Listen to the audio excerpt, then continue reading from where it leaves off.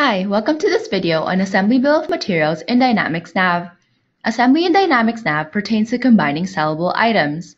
One of the questions that's often asked is what is the main difference between assembly management and manufacturing? There are many differences, but one of the main ones is that in manufacturing, you will define what you will make and how you will make it, while in assembly management, it's only about defining what we will make. Combining sellable items as a kit in most of the cases have a simple production or assembly process, which means that there's no need to define the assembly process in the system. So that's why the focus is really on what you will make. This is something that we will do by setting up an assembly bill of material.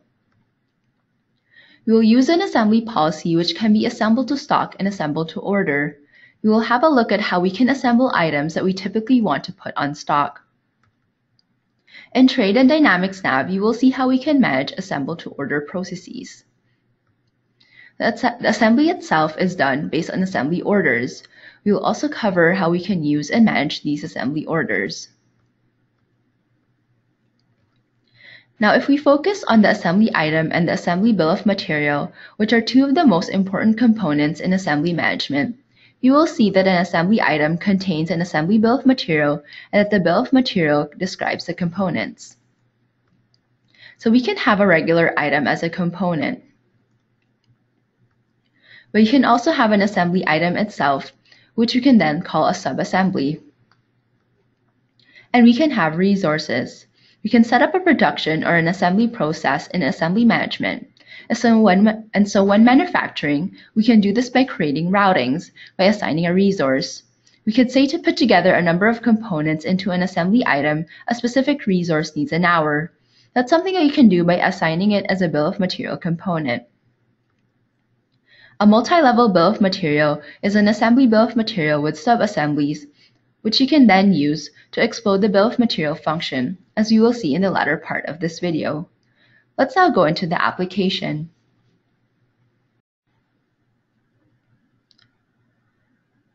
I'll start by showing you how to set up assembly management, then create assembly items and assembly bill of materials. So I'll first search for assembly setup.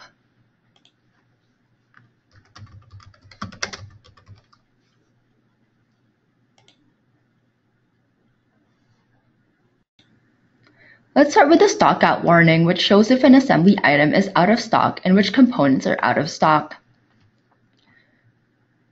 Then we can specify copy common dimension from. Should dimensions come from the item or resource card or the order header?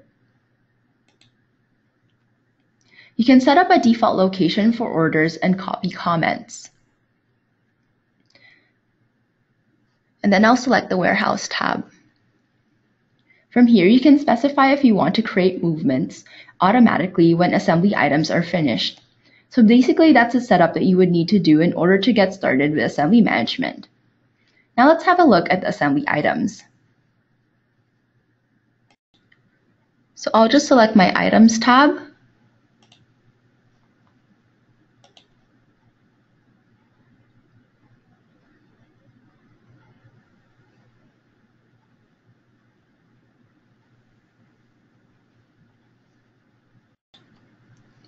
Here in this Assembly Bill of Material field, you can show which items are Assembly Bill of Materials. And if I scroll down, you'll see that Cronus has a number of assembly items created.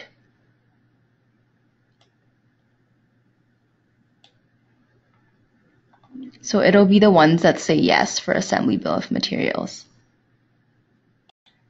As an example, I'll search for the Contoso conference system.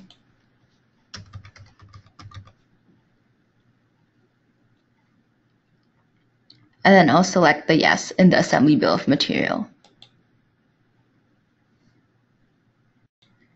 So this conference system has a number of components. What we're doing when creating the bill of material is assigning the different components. In this case, you can see that all the components are items. What we can also have is that a component is also an assembly bill of material like we saw on the slides. And this is what we call sub-assemblies. So then you can have multi-level assembly bill of materials. I'll just expand on the home navigation and then select Edit List.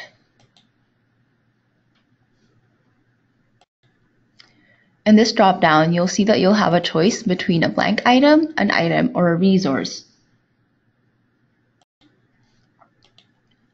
Next, you can specify then the item or resource number, the description, assembly bill of material, and so on.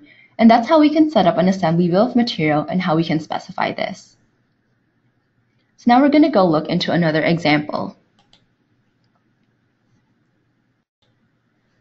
I'll select the Contoso office system.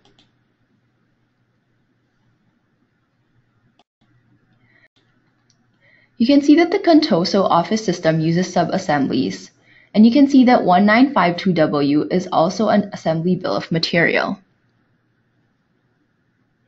Now we can explode the bill of material. Exploding the bill of material of this sub-assembly will make all the components of that sub-assembly be inserted as components of my parent item. So I'll just select explode the bill of material. So now you'll notice that we don't see the sub-assembly anymore, but we see the side panel, the base, the top panel, the rear panel, and the shelf. So in that way, you can explode sub-assemblies in order to have its components in the bill of material of the parent items. So I'll just close this and then select the item itself.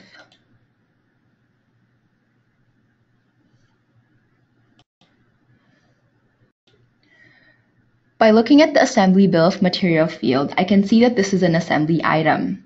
You can also specify that you want to use the replenishment system assembly. I can do that by going into the replenishment tab. From here, you can choose between assembly, purchase, or production order.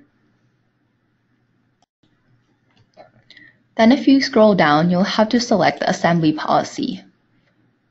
You can choose between assemble to stock or assemble to order.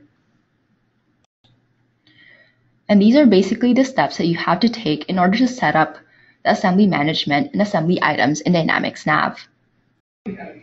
Now let's create an assembly bill of material. So here I am on my list of items, and I'll just select new. I'll just put in my item number. And then for description, I'll put in a Toronto conference room package. For base unit of measure, I'll put in pieces.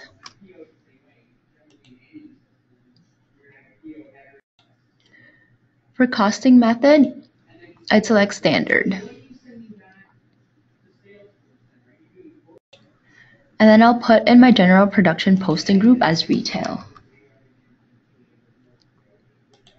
For tax production posting group, it'll be 25.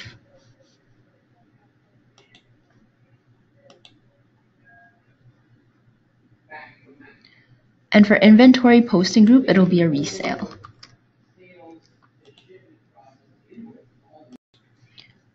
Then I'll just scroll down to my replenishment fast tab. And for the replenishment system, I'll select assembly.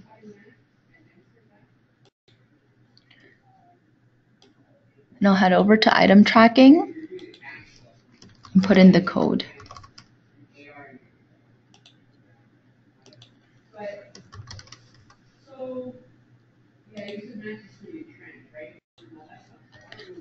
I'll go back up to my general fast tab and select the assembly bill of material field. Then I can put in my items by selecting new. We'll be putting in 4 items. Put an item as a type,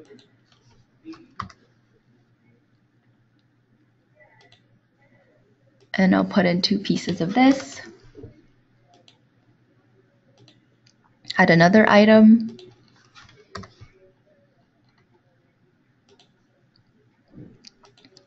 Put in 1 piece. And I'll add another item.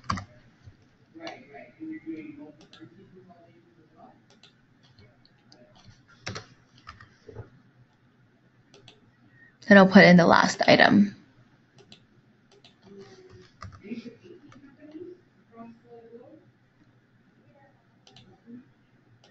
Put in 1 piece. And now you have your assembly bill of materials. So if I close this down, I'll notice that my assembly bill of material changed from no to yes. And this concludes this video on the assembly bill of materials in Dynamics NAV. Thanks for watching.